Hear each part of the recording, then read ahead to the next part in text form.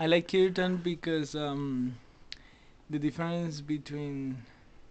listening to somebody singing, like when you're in a concert, and the difference of like expressing yourself through Kirtan, through having the opportunity to yourself be the singer, is a very an amazing experience